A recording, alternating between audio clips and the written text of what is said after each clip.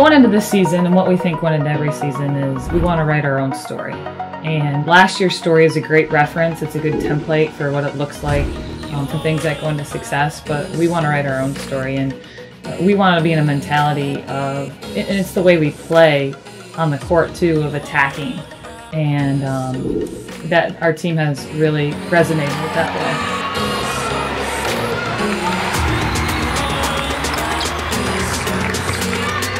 You know, the trick to seniors to me are the kids that want to be there. Are they bought in? Are they mission-based?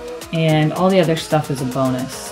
What we graduated from our senior class, they were excellent. Not only on the court, but consistency, maturity, leadership, and those things are really important going into a season. So this season, our three seniors have had a lot of experience and a lot of success on the court. And then our hope is for them to continue with things like maturity and consistency and leadership and confidence. And so far, they've done that really well.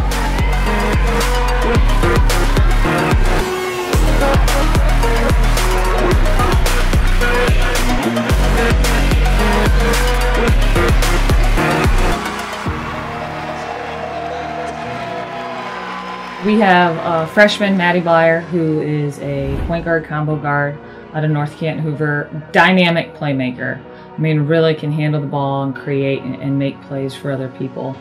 Carly Peru from Perry High School out of Massillon, Ohio. She is a 4, tough, physical, rebounds, competes, good passer. And then we have a transfer, Sarah Hart, who is originally from Minnesota and is joining us after playing her freshman year at St. Bonaventure. And she has a really high skill level, pass, dribble, shoot. They've been great. They're bought in. They work hard. They've just shown a lot to us early, and we're excited about that. And yet there's always a transition in just learning our style and our system of play. But so far it's been a really exciting group.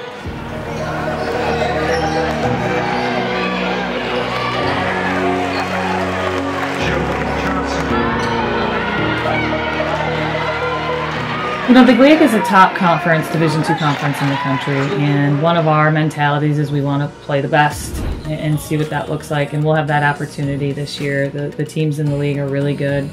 Our travel looks a little different this year. We're on the road more than we were last season, but that's the reality of playing college basketball. You've got to play home games and you've got to play away games, and I'm excited because we're going to be playing against really good teams.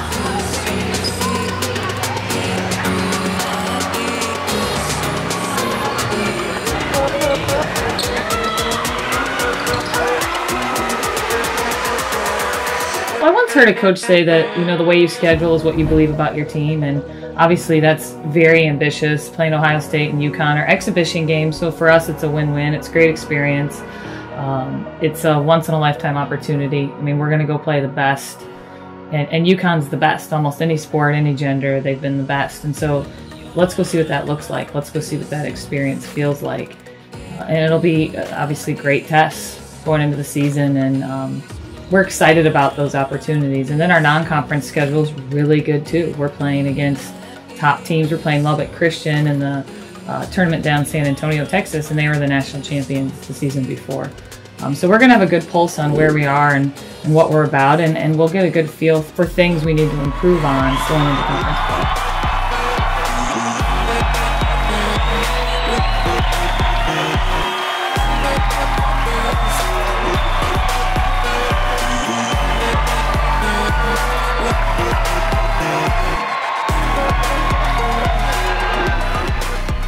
Well, our fans are incredible. We feel like that's a big separator for us in our program, just the amount of support we have, and that was very evident last year through our whole tournament run. And then we were fortunate to have the Elite Eight in Columbus and our fans to be part of that whole experience. You know, my hope is that when they watch our team play, they see something special, that we play together and we play hard, and we care about each other, and we do things for the right reasons. You know, that's our hope in the way we play, and we hope that can be evidenced by people in the stands.